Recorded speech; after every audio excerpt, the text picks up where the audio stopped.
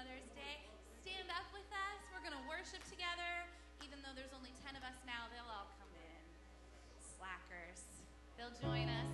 Let's just lift up our King together. Amen. He deserves all the glory this morning. Do you agree? Yeah, so let's just lift him up together this morning. Oh, we love you, God. You are welcome in this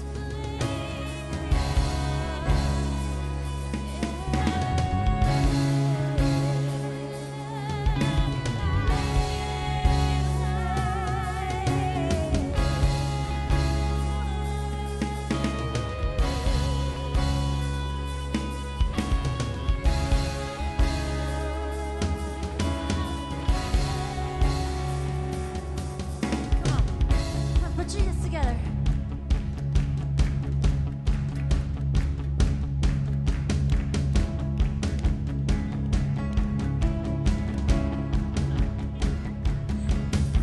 Your face outshines the brightest sun. Jesus, you're glorious. You are so glorious. With eyes that blaze like burning fire. Jesus, you're glorious. You are so glorious.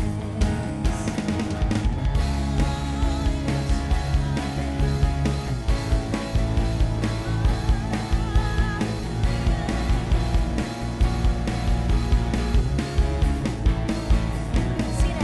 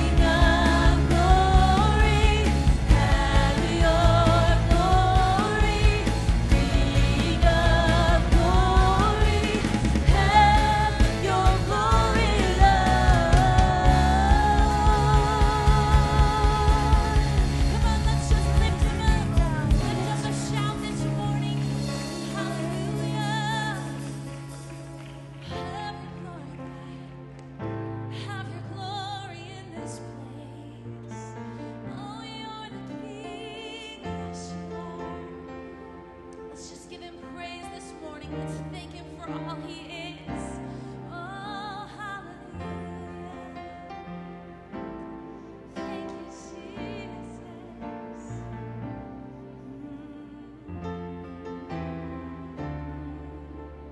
Let's just sing this song together. Because of who you are, I give you glory. Because of who you are, I give you praise.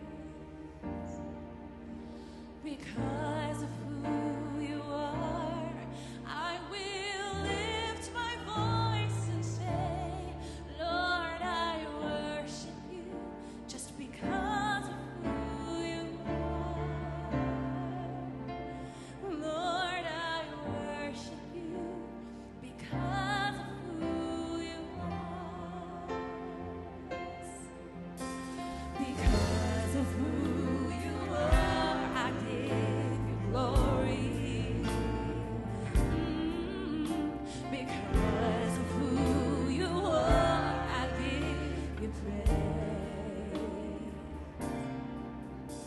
Because of who you are, I will lift my voice and say, Lord, I worship you because of who you are. Lord, I worship you because of who you are. Oh, because of who you are, I give you glory. We give you glory in this place, God. Because of who you are, I give you praise. We give you praise. Because of who you are, I will lift my voice and say, Lord, oh, because of who you are, oh, because of who you are, Lord, I worship you. Yes. Come on, church, let's just lift him up. Jehovah Jireh, yes, he is my provider. Jehovah Nissi, yes, Lord, you reign in victory. Jehovah Shalom, my Prince of Peace, and I worship you because of who you are. Jehovah Jireh, my provider. Thank you, God. Jehovah Nissi, Lord, you reign in victory. Jehovah Shalom, my Prince of Peace, and I worship you right now. You are Jehovah Jireh, my provider. Jehovah Nissi, Lord, you reign in victory. Jehovah Shalom, my Prince of Peace, yes, and I worship you just because of who you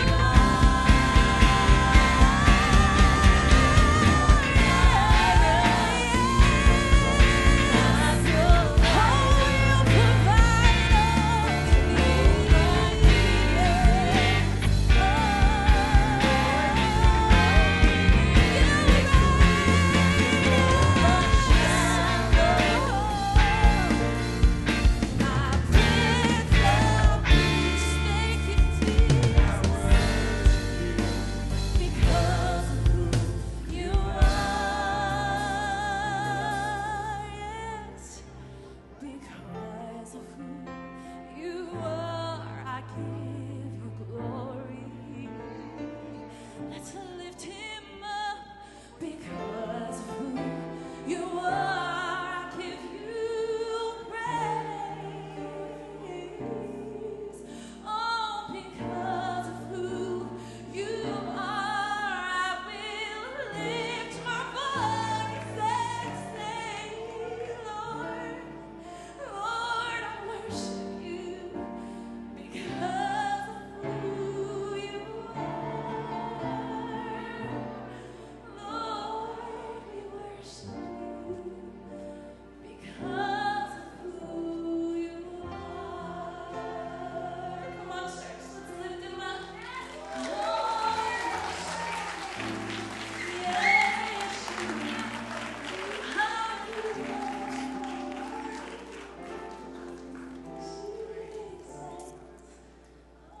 In just a moment, we're going to go to the Lord's table together and celebrate what Jesus has done for us. I just want to let you know that when you receive the elements, just hang on to them and we'll take communion together. And that this table is open for anyone who loves the Lord. You don't have to be part of this church or part of any church. If you love Jesus, communion is for you. So I just invite you to take part.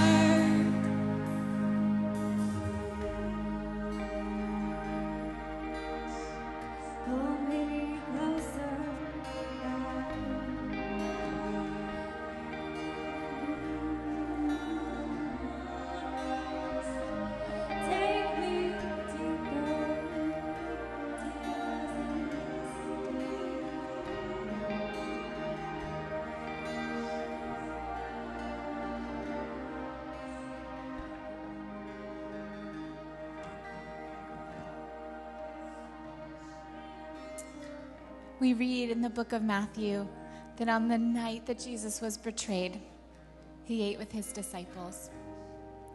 He broke bread and he said, "Take and eat. This is my body."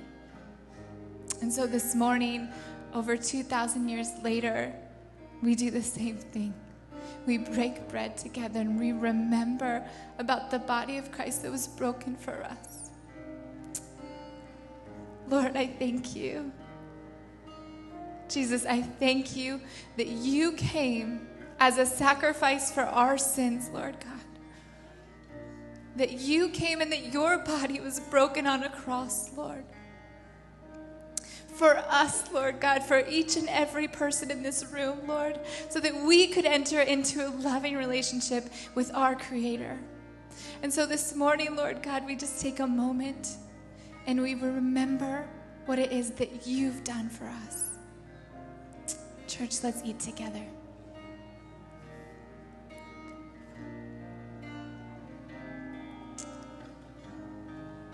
Next, Jesus had some wine.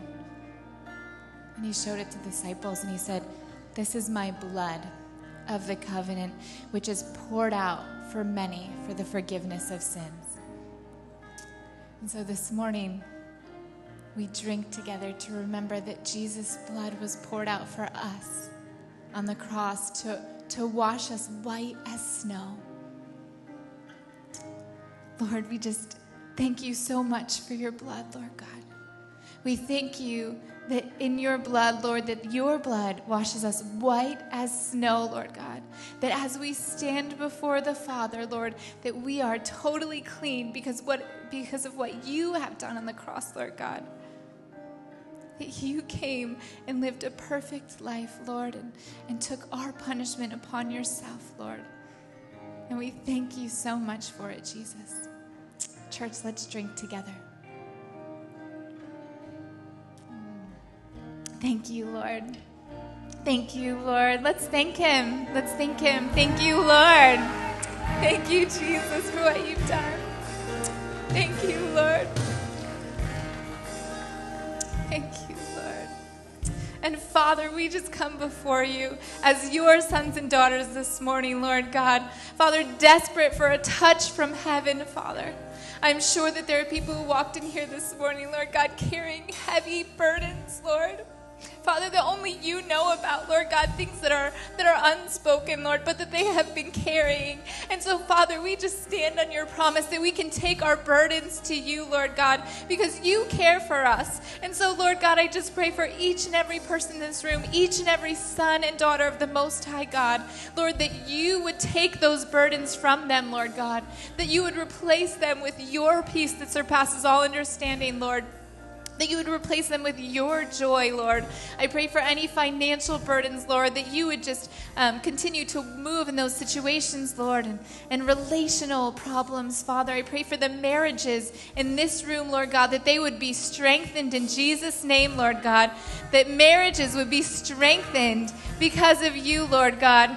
Father, that our eyes would be turned to you, Lord, and that our relationships would be different because of it, Lord God. Our relationships with our friends and our family, Lord, with our children, Lord, that they would be transformed because of you.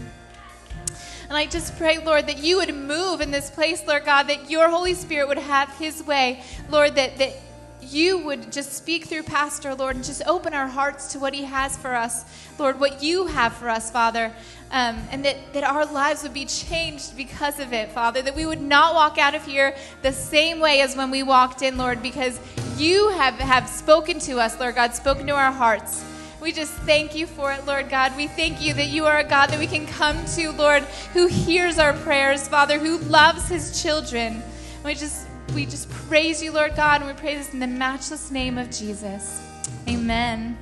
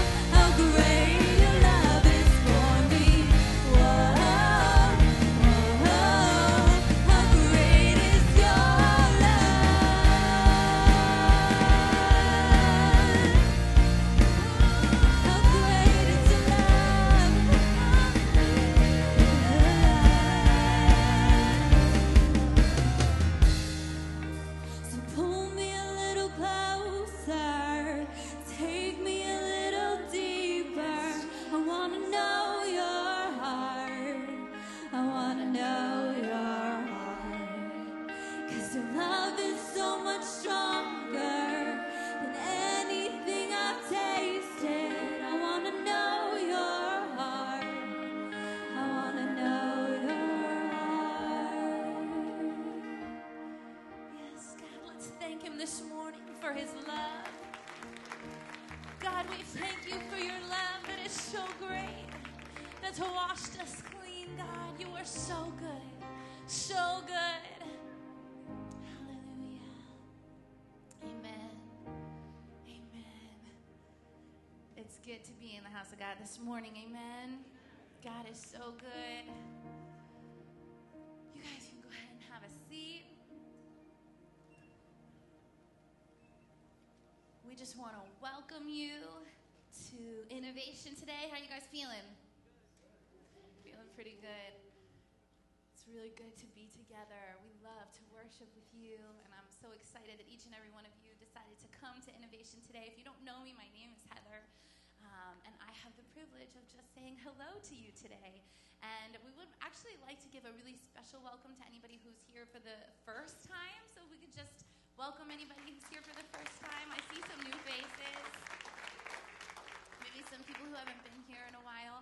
So if you haven't been here in a while, or you're here for the first time, I have to get my card here because mine disappeared. You have a green card like this. So if you turned on your flashers today, you got a VIP packet, and this is in there. If you didn't get a VIP packet, we have them all over the place, behind the chairs, up here in the front, where I just grabbed this one from. It says Connect on it. We want you to fill this out because we want to give you some free stuff. Who doesn't love free stuff? We have a free CD for you. We have some coupons for free coffee and snacks after the service. So we just want you to fill that out. You can take it to the VIP table, which is outside right after the service, and we'll give you all of your free things because we're so happy that you're here and that you decided to visit with us. Amen? And I'd really like to give a special welcome to all the mothers this morning because it's Mother's Day. You give it up for all our moms. I told the first service, and I'll tell it again, that every day that I'm a mom, I am more grateful for my mom. How many of you ladies can identify? This morning, I received my Mother's Day gift from my almost 3-year-old in a rather strange place. I won't get too personal, but it's like the smallest room in your house, you know, where the shower, and I was in there, but he was really excited, and he couldn't wait. So that's where I got my Mother's Day gift. So moms, we know you have no privacy, you have no life, and we love you. We're happy that you're here this morning, and we just want to wish you a happy Mother's Day, and we're gonna honor you more this morning. So we're just so excited each and every one of you are here. I also just want to tell you guys about our serve table. How many of you have been to the serve table out in the lobby before? Some of you. So our serve table just has information for you about all of our ministries here. So we just want to encourage you, if you've been coming to Innovation for a while and you're not serving in any of our ministries, we just want to encourage you to go check it out, see where your giftings and the things that you're great at could be used here at Innovation, because we just love to have you involved and get connected and just be closer to the family. Amen? So check that out today too. Good morning. We're so happy that you're here. Let's just watch this video together. Regret, remorse, pages and pages of life wasted and gone. But your story isn't finished yet. There's still time for edits and cuts.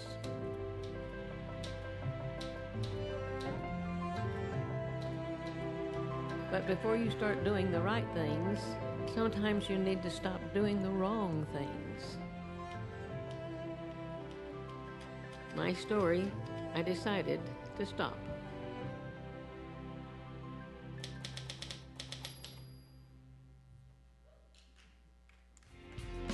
God, please help me feel the need and see the way you see. I want to be your hands and feet. I want to go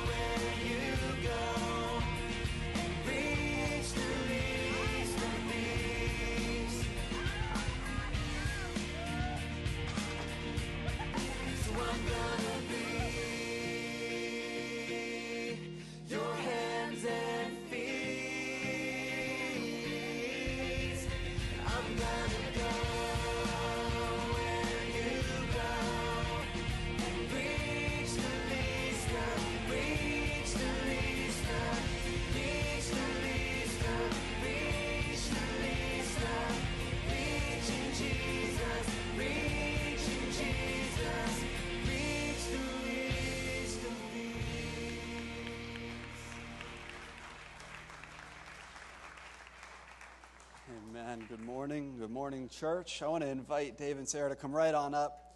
Dave and Sarah Bush have participated in the Johnny and Friends weekend activity over at Spruce Lake Retreat a couple different times, I think. I'm not sure how many times, 2 different times in the past. And so we wanted to ask them a couple of questions. You guys have been seeing videos and hearing us talk about the short-term missions trip and the opportunities we have coming up through Johnny and Friends to go for a week in June and minister to these wonderful families. And so having been there, we thought maybe you could just give us a little further description of what's going on. So what has this weekend meant to you and your family? There is this crazy statistic out there that says that marriages who have a special needs child, there's like an 80% some odd crazy divorce rate. I mean, it is scary. And Dave and I are absolutely committed to doing this, but we need support. And so in addition to our everyday support circle, that's what Johnny and Friends is for us. This is our breathing week. This is our week of respite. This is our week where we know that our children are safe, having the time of their lives, in fact, having an experience that they might not otherwise have had, while we are fed spiritually. We have women's groups, we have men's groups, we have together time, we leave there with life changed. And of course, it has an impact on Zach, I'm sure, too. What is your perspective on what it means to him coming away from those weeks? Zach, the STMs, their job is to be their one child's best friend for the week. And they do an amazing job. And Zach, at 12, well, most special needs children have a hard time making friends, and so Zach walks away from these weeks saying, I have a new best friend. And it's so exciting. But then there's also Jacob. He gets folded into this too because he gets an STM during the week. And siblings of children with special needs often get the shaft, for lack of a better word. And so he gets fed, he gets to have the time of his life, he gets a best friend. And as he gets older, that will become all that much more important to him. But it is vital. It has become a vital part of our lives. Well, thank you guys so very much. Go ahead and grab a seat. Listen, guys, we only have a short window still left to be able to sign up for this trip. It is in June. It's a week long. It's a cost of $500 to be there. That covers all of your meals. It covers room and board for that entire week. And it's local, right here at Spruce Lake. It's not far. We have 2 people signed up so far. But this is just a great opportunity, a chance to really become a best friend to one of these kids that desperately needs a friend. And just be able to love them and pour the love of Jesus into them. And so I'd encourage you, if you're still on the fence about it, let me know, let Joe Kroll know. He's heading up the trip today. Don't go home without saying something to him, even if it's just an interest, if it's just a thought, well, maybe that could be cool. We want to help you. We want to get on board with you, helping you raise the funds that are needed and just make sure that we get as many people there as we can to make sure so many Zachs have an incredible, awesome week. Amen? Amen. Well, listen, I'm going to call up my dad. Pastor Charles is going to come on up here for a second as we get ready to honor the mothers. I'm just going to hand it over to you. Good morning. I hope all of the moms, you don't need to leave. You can stay up here. You're leaving? Okay. I hope you got one of these papers when you came in. All the moms, all the women have one. Every woman, really. Not just moms, but women. If you don't have one, we'll make sure you get one. This is written by a friend of ours, and we've known the family for, my goodness, going on 35, 40 years. But it's just awesome. We hope you'll get a chance to read it. Either you already have, or you will read it in the, during the boring parts of my sermon. But it's what it does that's so special is that it's trying to help us to remember that on Mother's Day there's a lot of different angles, a lot of things going on, a lot of things we need to keep in mind. We're celebrating, but it's not always a celebration for everyone. For some, it brings back moments of grief and other challenges that they have faced. So we're cognizant of that, even as we want to celebrate our moms. So we wanted you to know that. We want you to know that we appreciate you and what God is doing in your lives. I wish Pastor Dawn was here to talk with all of you. She's in with the children here this morning because she would do this so much better than I. But what I would love to do is for all of you who are moms right now, if you would stand. we have something we want to give you. And I think we have some incredibly ambitious kids who are here somewhere. Where are the kids? Come on up here in the front. Come on, give it up for the kids. And they've got gifts for you. So go ahead. If you see a mom standing, you give them one of these gifts. We wanted to give this to you. Pastor Dawn actually picked this out. Go ahead, guys. You can do it. You did great in the first service. You're doing great in this one. And maybe when you get it, you can go ahead and have a seat. That'll help the kids to know who has one.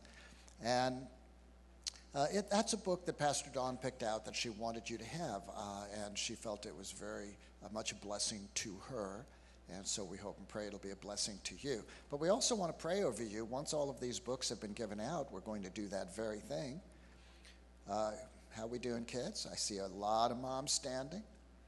These moms have been standing a long time. They're getting tired. I don't want any moms angry at me. Got a couple more over here, here in the front. Awesome. One more right here in the middle, over here. See? It's got to be. I got maybe have to pass it along. Yeah. We got another one. You know, we should have a very special gift for the last mom standing. God bless you. God bless you. Okay, are all the moms comfortable? Good. Will all the moms stand, please?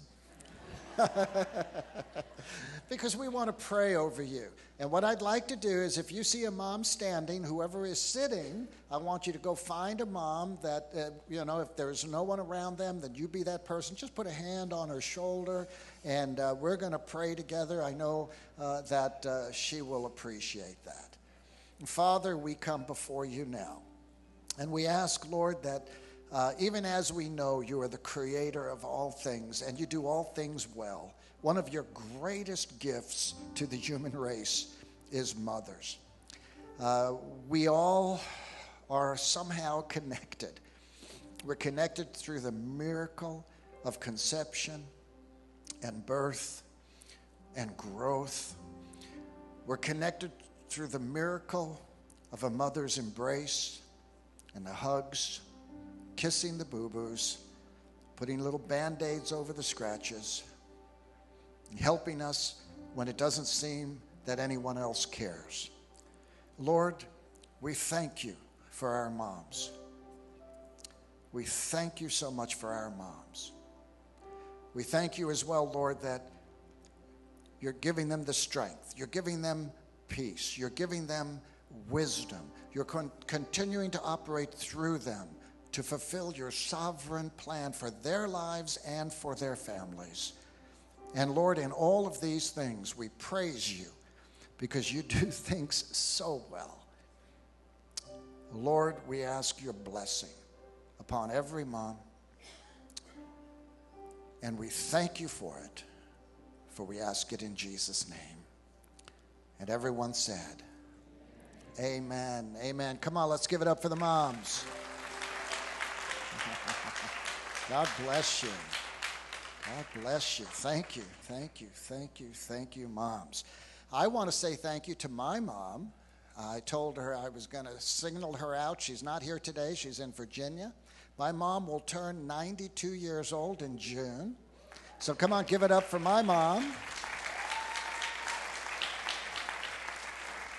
I don't know how many grandchildren and great-grandchildren she has, but it's becoming quite a tribe, quite a large group, and it's getting bigger and bigger and bigger. And I was at a party yesterday for one of our newest members in the family. Little Maxwell was 1 year old, became 1 year old, and we were very excited, and we're having a great party. And then there was a gift given about like this and come on over, Josh. Pastor Josh, and it was given to my wife, and I was just sitting next to her. Everything, Max had just finished opening all the gifts. He liked the one that we gave him the best. And I'm sitting right next to my wife, and she opens up this little box, and I hear her scream. She just screams. And I thought, my first thought was, what could possibly have been given to her that made her so excited and so happy? Because if I knew about it, I would have given it to her. You know, I didn't know about it, but this is what Josh had given to her, and I thought maybe you'd like to.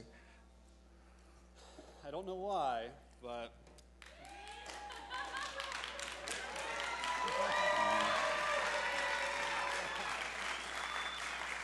What do you mean? What do you mean you don't know why? What does you don't know why mean?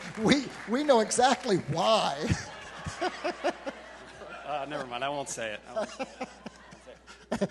Oh, by the way, this will be number 8 of our grandkids, and so we're very excited. And number 3, we don't know. This isn't twins. We don't know if it's a little boy or a little girl. So that's why you had the 2 shoes there. I understand.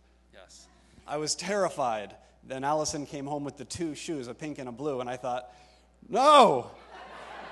But no, it's just a little bit of ambiguity there. We're not sure what's going to happen. We just found out. Allison and I, we just found out on Friday. Is it Friday? So we don't let news sit long. So hey, why not? You guys can all start praying for us, and hopefully it'll be, I don't even know. I haven't begun to think about whether it should be a boy or a girl. I got to start talking to God about that. We'll see. Well, it's decided, but I don't know. Leave me alone. Okay, let's move along. We'll move along. So thank you all so much. We covet your prayers going into pregnancy. The last 2 were fairly difficult for Allison with weeks and weeks in bed, very, very ill.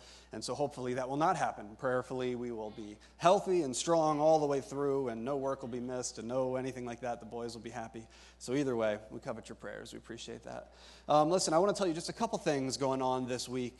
We have MOPS happening on Tuesday, 10 a.m. The MOPS ministry, of course, is great. Allison is a part of that. For mothers of preschoolers, happens every other week here at the church. Feel free to come out if you've got preschool kids. It's, again, Tuesday, 10 a.m. Very important announcement. Next week is the Pocono Marathon that happens every year here. And so I believe there's a slide coming up. We will be having one combined worship experience at 10:30. That's because of all the road closures, all the difficult traffic, everything like that. We don't want to make anyone try to come out for the 9 o'clock service. So one combined service at 10:30 in the morning. And we're going to have a picnic immediately after that service. So bring a side dish. Bring like the best thing you know how to make. I expect someone to bring, well, who knows really good ribs? Who can make really good ribs?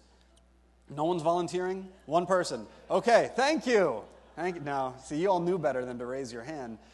Bring a side dish. We're going to provide hot dogs and drinks and things like that, but bring something on the side, baked beans, whatever it is you're famous for. We'll have a great picnic. We're also going to be doing races, so bring your running shoes, bring your dress in your running attire. That's fine. We're fairly casual as it is, but if you could be more casual, go for it.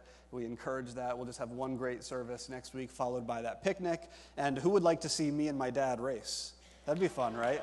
I could probably challenge him here and now, right? I think the last time I challenged him to a race, his ended like this, And actually it was. I remember very clearly me and Nathan and you in this parking lot. And man, it was not pretty, not pretty. But maybe me and John, that's probably not fair either. I need someone to race me. What happened? Was that mean? He's not even here anymore. He left. Oh, he's in the back. He's in the back. There he is. What do you think? We could do it? See, he says no. He's embarrassed. He's afraid. So that's the Pocono Marathon, one service next week. I got to keep moving. We also have coming up in a couple of weeks on Saturday, May 23rd, an Urbane concert. Urbane is the name of a local gospel choir here in the area from the Pocono Mountain School District. And we're going to be hosting them here for their concert again, Saturday, May 23rd, 7 o'clock. Pastor John used to be a part of that when he was in high school, and Mark now has some connections with them, and so they're going to be here. And if you want to, come on out, show your support. It's a completely free event. Here's some great gospel music. Again, Saturday, May 23rd, 7 o'clock. And I want to just share a giving scripture with you this morning from Leviticus 27, verse 30. It says that a tithe of everything from the land, whether grain from the soil or fruit from the trees, belongs to the Lord. It is holy to the Lord. And we just want to remind you and thank you, of course, for your incredible faithfulness, and that everything we have is God's. Everything we've ever received came from God, and so we just want to give back faithfully to him. We want to be obedient to him, and so as we prepare to give, I would just ask that you join me in prayer as we commit all of this money to the Lord, as well as committing our local church here in the area. We're going to be praying for Life Church in Pocono Pines to the Lord, and praying for John and Wilma Hall, missionaries that we serve and that we, what's the term? Support, thank you. Support over in Nicaragua, and we've been supporting them for many years. So let's go to the Lord in prayer together. Father, we do thank you right now for everything that you've ever given us and every gift that you've ever provided, and that you are faithful to us. And in response, our heart's desire is to be faithful to you.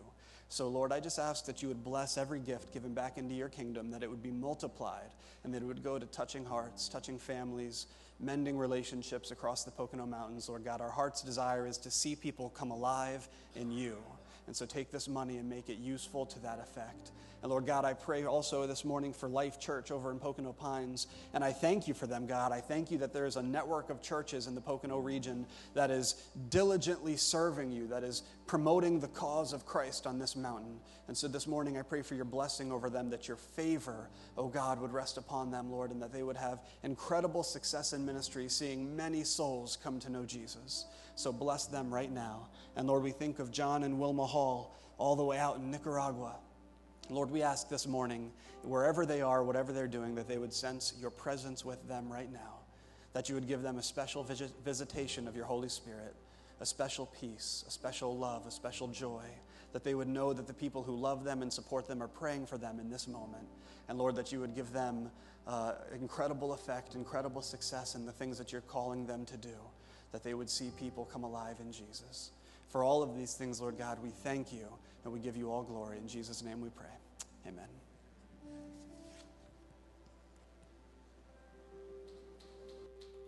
So many stories fill the pages of life. Some chapters you can be proud to tell. Others you would rather skip. The day life really turns a page is when you let God be the author of your story. Let God write your story, and you'll live a story worth telling. My story, I decided to start.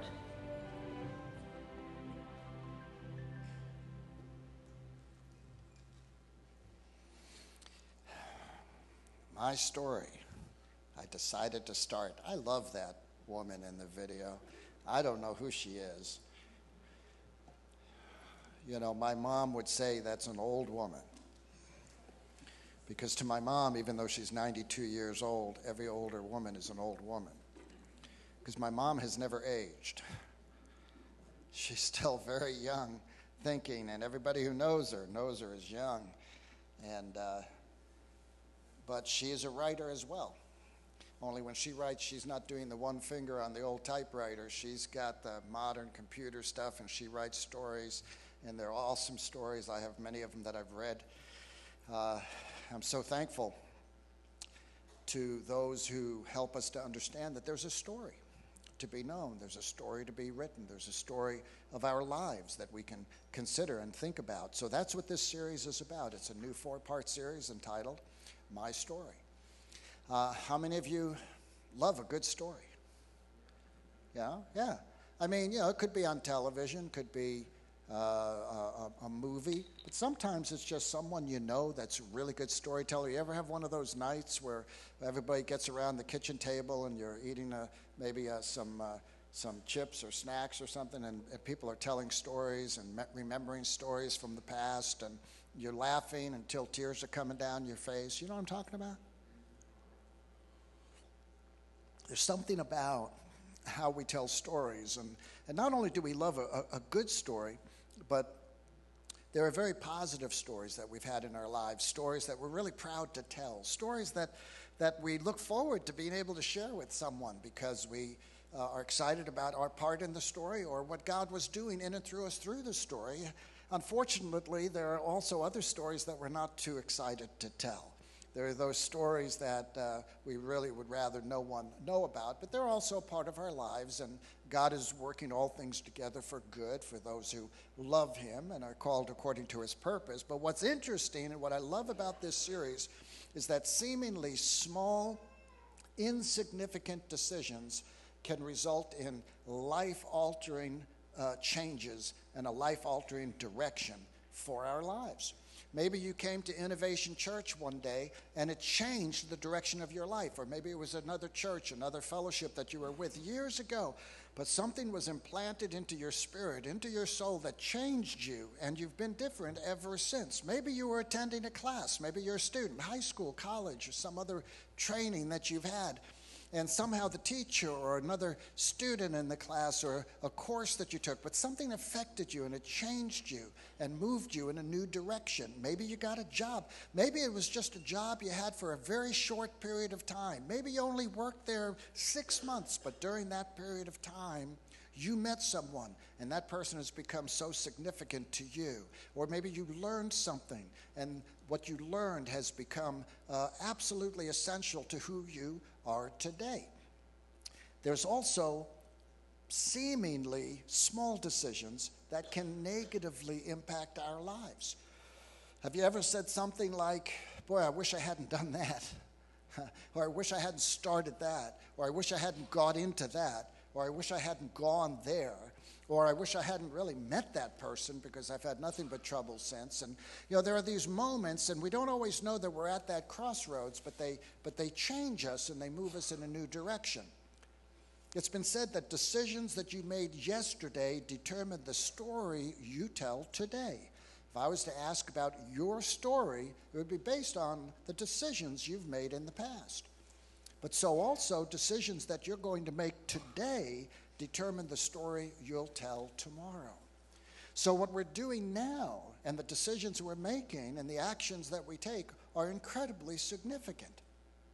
I remember the day some years ago, I was with a friend and he was getting ready to drive to Rhode Island to check out this college. Well, I was a high school dropout. I say that from time to time, and never finished high school.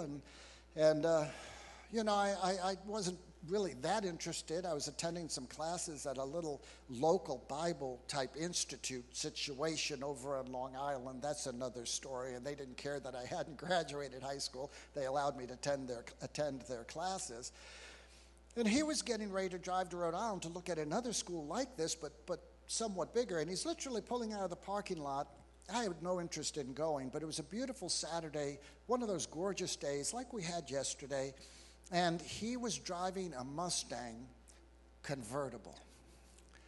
Now, I don't know about you, but that speaks to me. A Mustang convertible says something like freedom, and let's just go for a ride. And the gas is what, 40 cents a gallon? Come on, let's do it. I mean, that's what it was back then. And so I said, yeah, you know what? I'm going to go with you. I had nothing else going on. I'm going to jump in the car. And I jumped in the car. I went with him. We drove to Rhode Island. It was about a 3-hour road trip. Had a lot of fun. Got to know him a little better, and we talked the whole way. And then once we were there, we got on this little campus over in Rhode Island, East Providence, and looked around the campus. I remember going into the auditorium, and they had this beautiful painting up beyond the stage. It was just gorgeous. And I sat up in the balcony, and I just sat there and prayed, because I was a brand new Christian. And I started thinking, you know what? This is a really lovely place. I think I'd like to go to school here. I didn't know how that would work. So I started looking into it. Something had been triggered in me, and I started looking into what it would be like to go to school there. A few steps eventually took place after that thought, and I had a pastor who was willing to write a letter of introduction to the president of the school and say, you should let this kid come to your fall classes. And they said yes, and I was accepted into this school. They assumed, I guess, I had a high school diploma, because the little place I was going to probably should have asked me about that. So I transferred over. Again, the high school diploma never happened. That's another story. But I'm in school, and now I'm in this new college. And within a week or so, I'm going with a friend to one of our new classes. I just signed up for the class. I thought, this would be a great class for me to take, along with a few others that I was taking that semester. And I sat down and was looking around at all these new students, and I was really excited. I'm 23 years old. A lot of these students are, 18, 19 years old in this class, and I'm feeling a little old, I suppose, but I was so excited to be there. Looked behind me, about 5 rows back and to the left. I made eye contact with a young lady who smiled, I think, but my heart did a little, leap, and I didn't think much more about it after that. But later that night, I went with another friend to what they called the fellowship hall, a fellowship area. You could get some hamburgers, hang out with other students, like a student union building. We didn't call it that, but that's basically what it was. And I went in there. My friend went one way, and I looked another way, and there was that young girl from the class. And I walked over to her, and I introduced myself, which was pretty forward. I don't know why I did that, but I just did. Maybe we made eye contact. I don't know. She was a beautiful young girl. And I walked over, and I said, hi. Yeah, it was just as sleazy as that. Hi. And she was so sweet, and she was nice to me, which was great. And I said, we talked a little bit. I introduced myself, and she didn't talk a whole lot at first, but she was getting ready. She had to leave, go back to the dorm. I said, well, can I walk you to the dorm? She said, sure. On the way back to the dorm, she told me, well, she had a boyfriend. And it didn't even bother me. I looked at her and I said, well, you know what? You should really dump him and go out with me. I mean, it just came out of my mouth so quick. No kidding. And the reality is she dumped him, started going out with me, and she's been my wife ever since. That's Pastor Dawn. That's what I'm talking about. But what's cool about that is I got into the Mustang convertible on a whim. I didn't know that was going to change my life. Not only was I going to go to the school, but I was going to meet my life partner. We're talking about all the grandchildren we have now, and 2 more on the way. We're so excited and blessed and thankful. Sometimes our lives pivot on very small decisions. Isn't that true? And this was just one of those moments for me. And so what I want to ask throughout this series is, how do we live the story we want to tell? How do we live the story we want to tell? How do we live a story that's worth telling? And I will suggest that one way to make sure that happens is to ask God to help write the story. There's a passage in the Bible, in the New Testament, in the book of Hebrews. It's Hebrews chapter 12, verse 2. It says, let us fix our eyes on Jesus, the author and perfecter of our faith. The author. He's the author of your life. He's moving you forward. The Holy Spirit is writing. You're literally the writing of the Holy Spirit as your life is being written out by God. But we have to then ask ourselves, how do we live a story that's worth telling? And that's what this series is about. For the next 4 weeks, we're going to make 4 decisions. The first one today, I'll talk about start.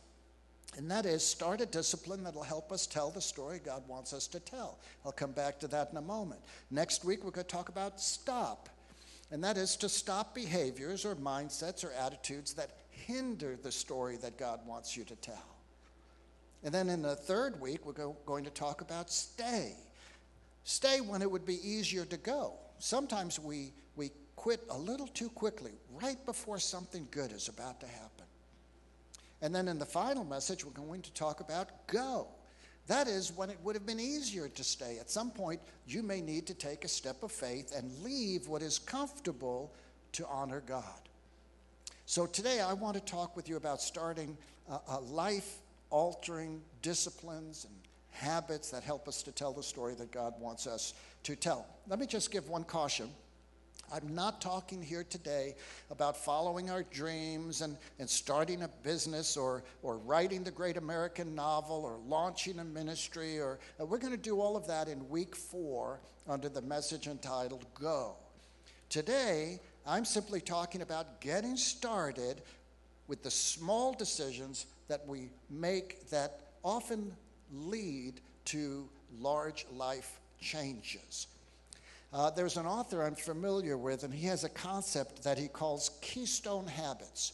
keystone habits. It's that one thing that you do that then cascades forward into other positive habits. And we've all experienced this in one form in our lives, whether we were aware of it at the time. And the absence of that kind of keystone habit would then be the absence of those other potentially positive habits. For example, maybe one day you decided to work out every morning. Some of you do that, and you start your day and you do a little exercise or you go for a walk, and it invigorates you and it changes you a little bit, because then during the day, once you created that habit, maybe you eat a little differently. You don't eat quite as much junk food because you had that walk and you did that little bit of exercise, and you don't want to put junk food into your body and nullify what you just did. And then since you're doing this on a regular basis, maybe you're eating a little bit more healthy food, and then you're getting to sleep a little better. You're getting a better night's sleep because you've created this habit, and then the next day you're a little clearer in your thought processes, able to think a little more clearly, make decisions and take actions a little bit more definitively. All of it started with one keystone habit. You made a decision to get up in the morning and work out a little bit. And it cascaded into other good decisions or positive results based on the one thing you did. A lot of life is like that. Some of you may have experienced exactly what I've just described, or you've experienced it in other ways. And so that's really what this is all about. How do we go about this? And it's not just about our physical health. That's just an illustration. I want to also speak about our spiritual health, the spiritual habit, the decisions we make that help us move forward with God. And so to do that, I wanted to illustrate with a biblical story. And what I want to do with this story is I want to tell you the story behind the story. So if you're taking notes, we've finally gotten to them. The story behind the story. Some of you are familiar with the story of Daniel. How many of you heard the story of Daniel and the lion's den? Okay, because some of us, we heard it even when we were children. And he went into the lion's den. He was put in there by an evil king. And, the lion's mouths were shut by the angels. And he survived all night and came out the next day. And the king realized what he had done was wrong and that God was right, operating through Daniel. And it changed things. It changed not only Daniel's life, but changed the nation. We usually get that part. But there was a story behind the story. The king that we're speaking of here is named Darius. And he had a government to run, and he ran it through what he called satraps, 120 satraps. They were governors, if you will, to help rule the kingdom. Daniel had actually been taken in battle when he was a young boy, when the Babylonians had conquered Judah and destroyed Jerusalem and even the temple in Jerusalem, the temple that Solomon had built, and carried away the plunder. And so Daniel had now grown up in Babylon, but God had raised him up, and he is now functioning as a grown man and as one of the satraps, one of the governors ruling over the kingdom, because the Jews lived there for 70 years until they were released and were able to come back to the land. So an entire generation lived outside of Israel. But Daniel stood out. You see, this is what is so important for us to recognize. He stood out even beyond the other satraps and got put in charge of more and more responsibilities. And you know what happens when you do that? Not only do you get promoted, but you make other people jealous. Petty people. And there's a lot of petty people in politics and in government positions and even in religion at times. There are people who are just small-minded, and these people became very angry at Daniel's success. And so we join the story in the book of Daniel, chapter 6, verse 4. At this, the administrators and the satraps tried to find grounds for charges against Daniel in his conduct of government affairs. Boy, it sounds like CNN or Fox News in political season, right? Who's going after who? But they were unable to do so. They could find no corruption in him because he was trustworthy and neither corrupt nor negligent. Finally, these men said, "We will never find any basis for charges against this man Daniel unless it has something to do with the law of his God." So they're going to go after him based on his faith, based on his relationship with Yahweh, based on being a Jew, rather than anything that has to do with his character or his integrity or his political abilities, his skills as an administrator, as a satrap, as a governor. They're going to go after him in a way that would be very underhanded, but they're going to find some way to take him down. And so they come up with a plan. And the plan is to make it impossible. And they bring this plan to the king, and they say, King, we think it should be impossible for anyone for a season to pray to any other god, only to the king. And we'll have a great statue of you, and people will pray only to you. And, this will rally the country together. We'll have people all supporting you and your purpose, your vision for the country. And it'll be a good thing, and everybody needs to get behind it. And the king, of course, what man doesn't want to have a little arrogance here, a little pride, say, well, it sounds like a good thing to me. Build your statue, and everyone will just have to bow down and pray to me for a season. Now, keep in mind, here's a man, Daniel, who had been promoted. He's without corruption. He's trustworthy. He hasn't been negligent in any, even the slightest detail of the responsibilities that have been entrusted to him. But here's what happens. Daniel chapter 6, verse 10. Now, when Daniel learned that the decree had been published, he went home to his upstairs room where the windows opened toward Jerusalem, that is, towards his homeland where he used to be.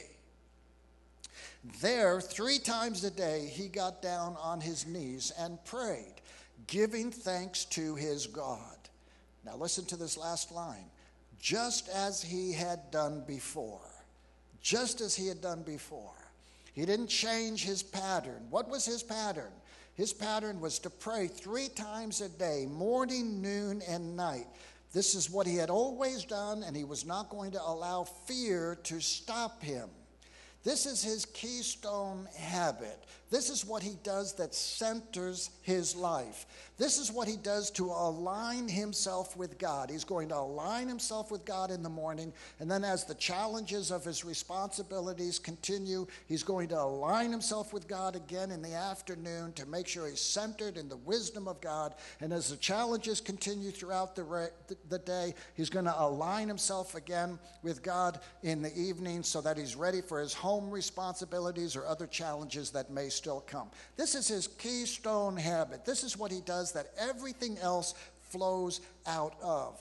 And why is this successful? Because it's the initial habit which formed really the foundation of his entire life story. So ultimately, as you may know, and that's the story behind the story, the rest of the story is he gets arrested for doing so. He gets thrown into the lion's den. The lions don't eat him. He comes out bigger than he was before he went in. In fact, some of the people who had falsely accused him, they got thrown into the lions, and Daniel became one of the most powerful men of that generation, and the story continues from there. God protected him. But there's that story behind the story that focuses our hearts and our minds and our thoughts on the task at hand. And it leads me to 2 questions, and here's the first, and we'll put it on the screen. What does God want you to want? It's an interesting question, isn't it? What does God want you to want? And you have to look at it from this perspective. 5 or 10 years from now, who will you be? What story does God want you to be able to tell 5 years from now, 10 years from now? What will be your story that you're telling to your neighbors or your friends or your co-workers or your sons or your daughters or family members? What will your story be? What does God want you to want? Maybe 5 years from now, you'll be able to tell someone, well, we're in financial freedom today. But 5 years ago, we were in deep debt, and we learned how to do a snowball. a debt snowball to get rid of our debt. We learned how to do savings, how to get our budget in order. We learned a little bit about investing. We made some changes, and all of those small changes ultimately led to the financial freedom we have today. But that's a story that you may have 5 years from now based on some decision you make today or in the very near future. Maybe your story 5-10 years from now, you'll be able to say to somebody, well, you know, sometimes you just need to have right priorities. You know, I was just like you. Everything was work. I was obsessed with my job and trying to make as much money as I could. I thought I was being a good father or a good mother, or I was doing, you know, whatever I thought had to be done to make ends meet, but somehow I wasn't there for my kids. I wasn't there to be the influence. I wasn't there to speak into their lives and to demonstrate the integrity and the character that God wanted them to see in and through me. So I had to make some decisions. I had to get my priorities straight. And here I am 10 years later, and my kids and I have great relationships, and we may not have everything we'd like to have, but we've got the family because the priorities are straight. Or maybe you might say 5-10 years from now, you know, I barely knew what I wanted to do. I was a Christian, but I wasn't really doing anything as a Christian. But I wanted to have a spiritual family. I wanted to know that my family would grow spiritually, and I had to make some decisions as how I was going to live, what my husband and I, or what my wife and I were going to do, how we were going to lay out our day, whether we were going to align ourselves with God, and how were we going to do that. We had to make those decisions, what we were going to do with God's word, what we were going to do with God's people. And ultimately, our children began to see that we were the same people in the house as we were when we went to church together on Sunday mornings or any other activities during the week, because there was a consistency to our lives. And today, 10 years later, we've got a spiritual family. We've got people our kids are growing and they're not rebelling against us. Well, but we had to make some decisions to see that happen. Or maybe you'd be the person who, 5-10 years from now, you'd say, well, you know, I used to be 20, 30 pounds overweight or 40 pounds overweight or whatever it may be. But you know, I talked with some people and they helped me. I'm in better shape today. Maybe this is more the story that I told earlier of the person who started working out a little bit in the morning, maybe got some friends to have accountability. It affected the diet and affected the lifestyle and the sleeping patterns and all the rest of the things that we've been talking about. This is a person who gave Nikki Gernitz a call, and it changed your life because you called the right person. If you don't know who that is, you call me and I'll get you in touch with her. So sometimes it's just a simple decision, one little thing that you do that makes such a huge difference in your life. So based on what you believe God wants you to want, you start thinking through, well, who is it that I want to be? Now, the second question is like this. What do you need to start? What do you need to start? Because sometimes it's getting started that's the hardest thing, isn't it? What's the old saying? Every journey of 1,000 miles begins with the first step, right?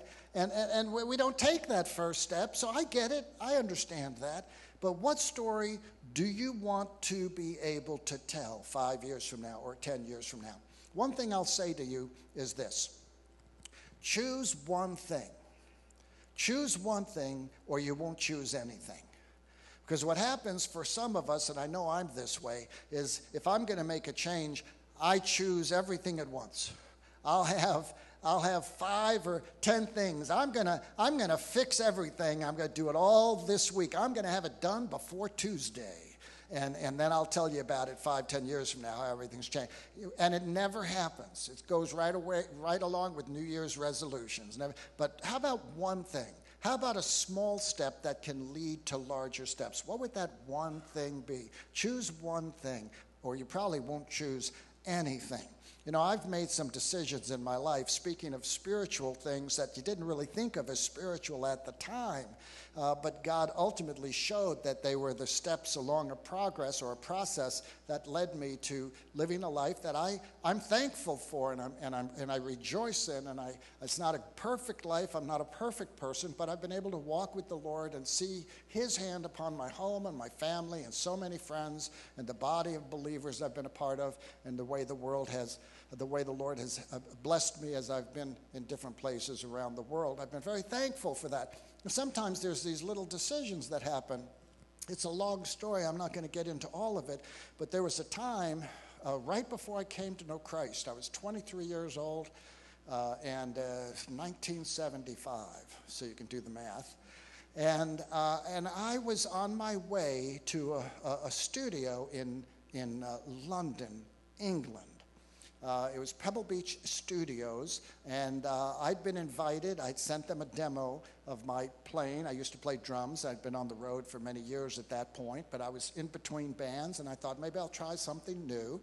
And I sent a demo. I had a friend over there who played the demo for them, and they said, well, tell him to come over. Tell him to come over. I said, okay, I'm going to do something different. I'm going to go over there. And from the decision that I made to the day I was going to leave, in between that moment, I came to know Christ. Now, I had not been anticipating that. I didn't know I was going to become a Christian. I was not a religious person. I'm not really a religious person today. I'm a follower of Christ, which is a different thing. But I had no clue about what was going to happen and how God was about to shake my world, which is what He did. And in the process, I came to know Jesus as Savior. And that's a story some of you have heard, and I'll save it for another day. But now I had to make a decision, and so I thought, I wonder if they have a school like this over in England, because I'm going to England, you know, to be in this studio. And so I heard about a little school here in Long Island, not Pennsylvania, but at the time I lived in New York, a little school. And I called them and I said, can I talk to you? I'd like to know if there are little schools like this that teach the Bible and Bible courses and little Bible Institute type places. You know, and do you have those in England? He said, I can't talk to you right now, but if you'll come by on Saturday, I'll spend some time and I'll tell you whatever I can. Anyhow, it's a long story, but there I am Saturday trying, because I'm leaving in a few days, and there are a lot of kids there. When I say kids, I mean 18-year-olds, 19-year-olds. I was only 23, but, you know, sometimes it's not the years, but the mileage, you know. And they just seemed like little kids to me, but they were Christians, and really this was some of the first Christian fellowship I had. They're excited, they're pumped up, they're talking about Jesus, they're going to go to this school. I said, well, that's great, but I couldn't seem to get into the guy I wanted to talk with. Eventually, they let me in, and he started putting books in front of me. Oh, well, you'll sign up for the first semester, you'll have the book of Romans you'll be studying, also the book of Hebrews you'll be studying. I said, whoa, wait a minute. I'm the guy that called you to ask you if you had schools like this over in England. I assume if you run a school like this, you know where they are in other places around the world. And he looked at me and said, I'm sorry, son, I really can't help you with that. I don't know what schools are over in England right now, but today is registration day, and you've been standing online to register. I didn't even know that. That tells you something. And so they didn't ask me about my high school diploma or any kind of education I had. I looked at the books and I started getting excited. I said, yeah, I could study that. I have enough money to go. Wow. I registered and I started school on Monday. Now, that was a life change. It didn't seem like much, but everything changed based on that one decision. Now, I will look back at, I eventually did get to London. Military paid my way later on when I was a Navy chaplain. But that Pebble Beach Studios became the center of what became known back then as the punk rock movement. You have to be a little older to remember who people like Johnny Rotten and Sid Vicious and this kind of crazy stuff was going on. I would have been the studio drummer for those guys as a brand new Christian and just getting out of drug addiction. So you have to wonder if God did not rescue me. Okay, I'm not going to read too much into it, but I know that my life changed. I ended up in this little school, and things went from that point on. It's just a simple story, but it's a story that I'm glad that I can tell my kids about. All of my children know this story. They've heard it. Maybe they tell a few others, here's what happened to my dad once. And I'm just thankful that I have a story that I can tell that shows God's hand in my life. And so the question is, do you have that story? And is it growing? What's the story that's being written today that you're going to be able to tell 5 years from now or 10 years from now? What do you need to start? What does your story need to start with? I'm a counselor. Some of you know that. And we have Celebrate Recovery here at Innovation. Maybe you're wrestling with insecurities or various addictions or codependency, the kinds of things that we all wrestle with from one time or another. Maybe you're just a workaholic and you don't know how to shut down. Maybe it's time to talk to someone or get into one of the step studies or it's a decision. It might seem like a small one, but it could change the course of your life. Maybe you're saying, well, I really don't know anything about the Bible. Maybe you get one of those plans, a read through the Bible in 1 year plan, or read through the New Testament in 3 months plan. And you can get them online. They're everywhere. You don't have to pay for them. You just choose to do it. Maybe you might be thinking, well, how do I start? Our marriage is struggling. It's been struggling for a while. Well, how about going on a date from time to time? And you date your spouse just like when you first met. And how about praying together every day? There's a couple of things you could do that would make a huge difference that might move you in a new direction. Say, well, I haven't really learned how to depend on God the way I want to depend on God. Well, maybe you take a day where you fast.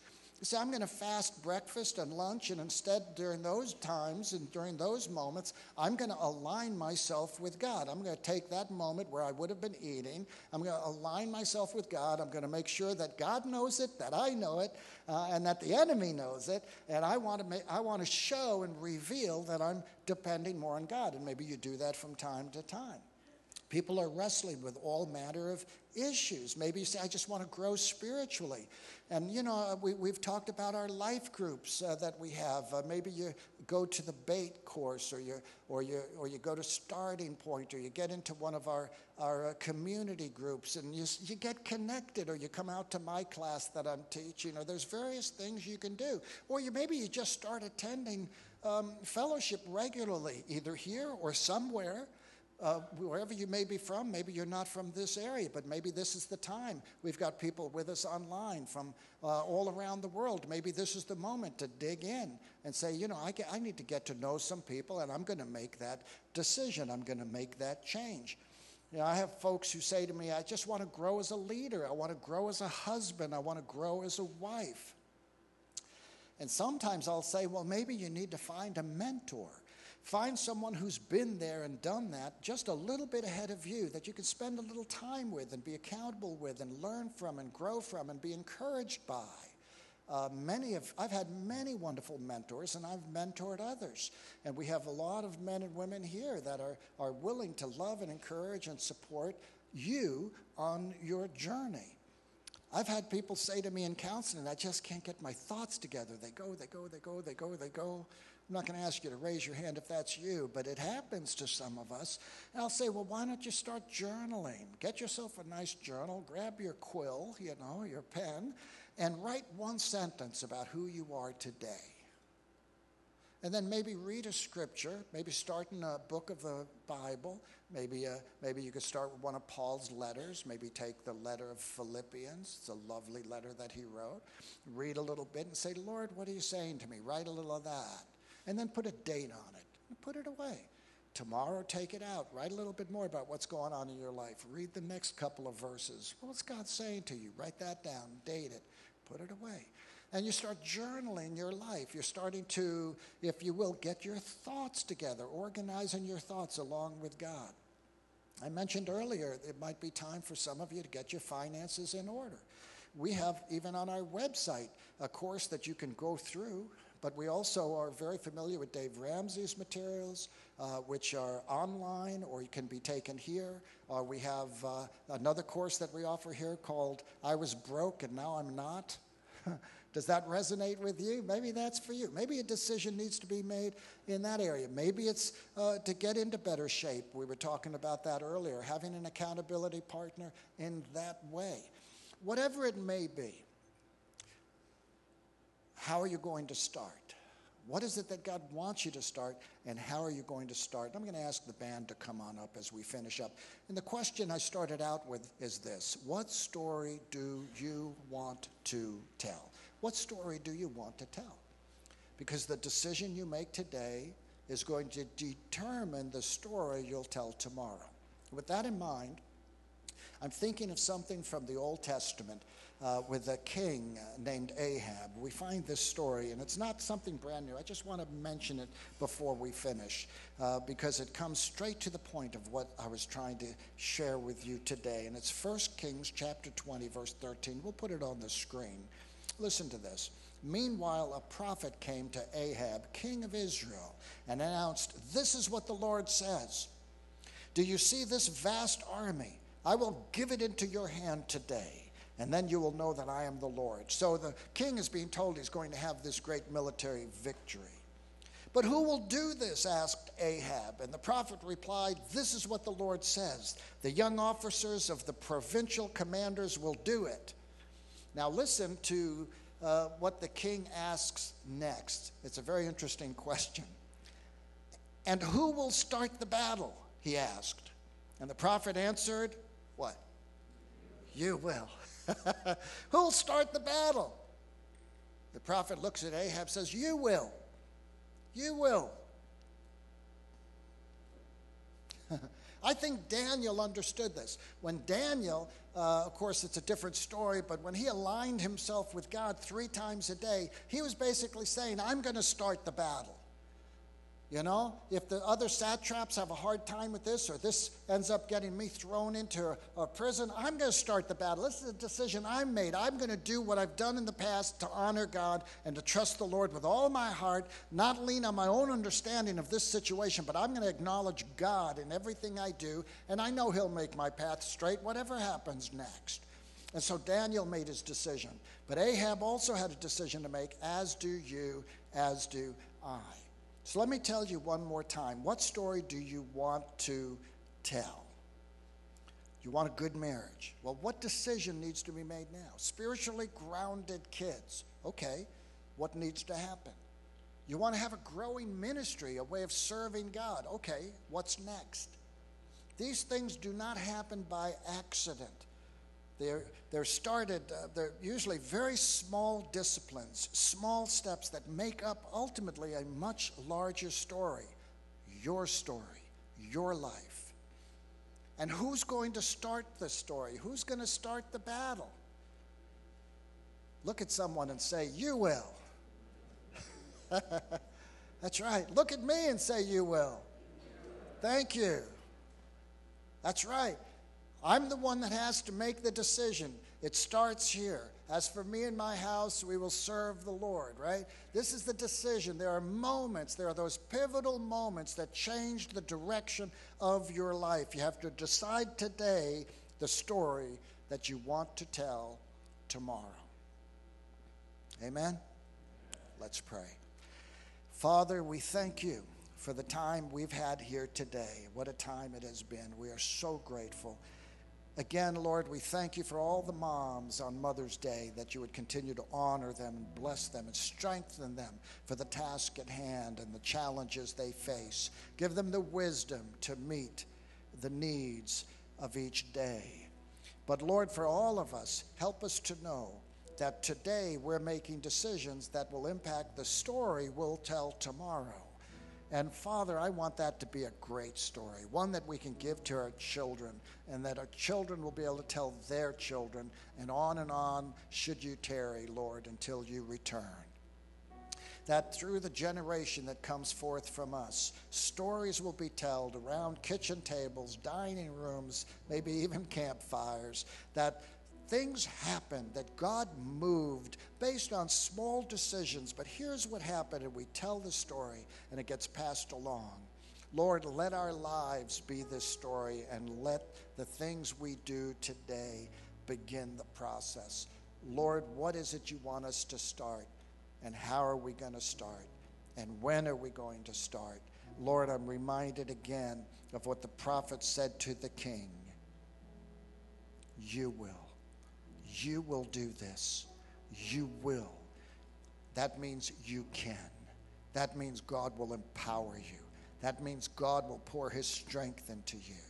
And it's just a small thing, but it's going to lead to bigger things. And your story is being written. Right now, if that's you today, every eye is closed, every head is bowed, just between you and God. If that's you and you're saying, Lord, I want you to help me to write the story that you've laid out for me, that you are the author of my life. If that's you, just raise your hands.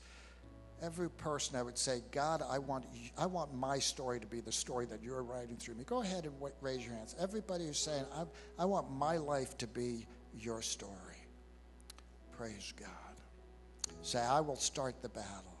Say, Lord, I want to tell the story. Go ahead. Go ahead. 5 years from now, 10 years from now, the story will be told because of the decision that will come today, tomorrow, in the weeks ahead. Lord, we thank you for it. We thank you for it. First, a small change where you just simply say to the Lord, I will. Now, for some of you, your story is about to change in an even more dramatic way, because this is the moment where you say yes to the Lord. This is the moment where you stop running. This is the moment where you stop playing church. This is the moment where you get real. This is the moment where you say to God, take my heart. This is the moment where you say, all that I am is yours, Father. This is the moment that you've been waiting for all of your life. And God is ready to receive you as his child. And if you're ready to take that step, it's a step that will change you from this point on. I want you to pray with me. We're going to talk to God. I want you to say, Father, I give my life to you. What a great way to start. Pray it with me. Father, I give my life to you. I receive your Son, Jesus, as my Savior for the forgiveness of my sin, that I may start a new life with you. And I ask you to forgive me. I ask you to breathe upon me and fill me with your Holy Spirit, that I might live with you from this day forward, that you would be my Father and I would be your child, that I might learn at the feet of Jesus, that your Holy Spirit would work through me to make a difference in my generation, and that the day will come when the testimony of my life, the story of my life, will not be something I'm ashamed of and will not reveal simple regrets, but will reveal this decision being made right now, this moment. Your amazing grace changing me forever. I thank you for it, and I ask it in Jesus' name. Amen. Amen. Praise God. Would you stand with me, please? We're going to worship the Lord.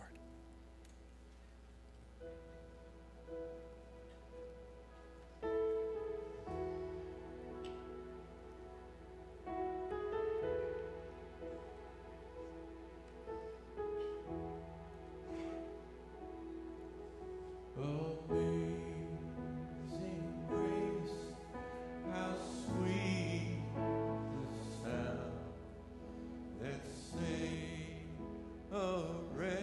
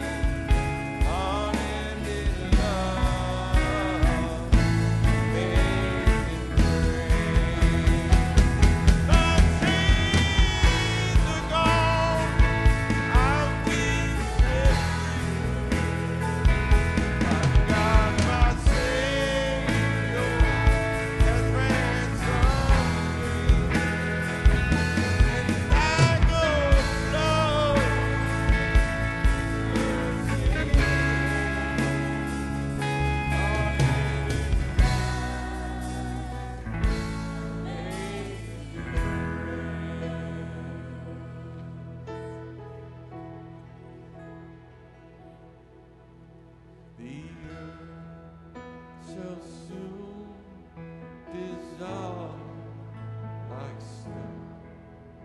The sun forbid to shine, but God who called me below will be forever mine. Will be forever mine. You are forever mine.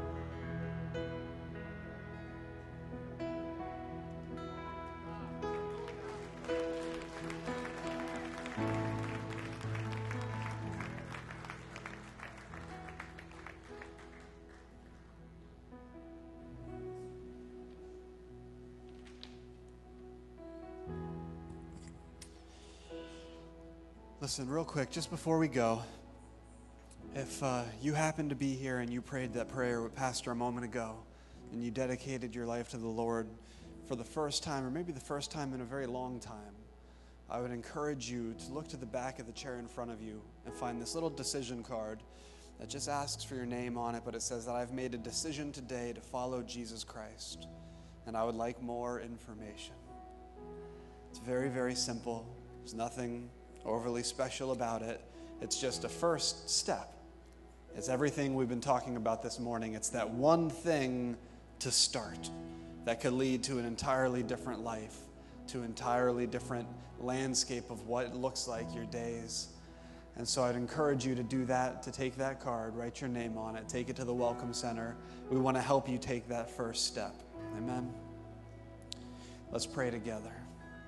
Lord God, I thank you so much for this amazing church, for all these incredible people that you've gathered here. And Lord, right now as we prepare to leave, I just pray your blessing over them. Lord God, that they would go full in the power of the Holy Spirit, that as they live out their days throughout the rest of this week, oh God, that you would be with them, that you would call to remembrance the things that we've heard today. Lord, that we would actively and intentionally live our lives starting, Lord God, with the end in mind, that we'd be living now for the things you're calling us to. And Lord, so continue to move among them, move upon them, give them traveling safeties and mercy as we go. And Lord, again, we just thank you for who you are, your incredible love, and for calling us your sons and your daughters. It is in your name that we pray. Amen. Amen. Amen.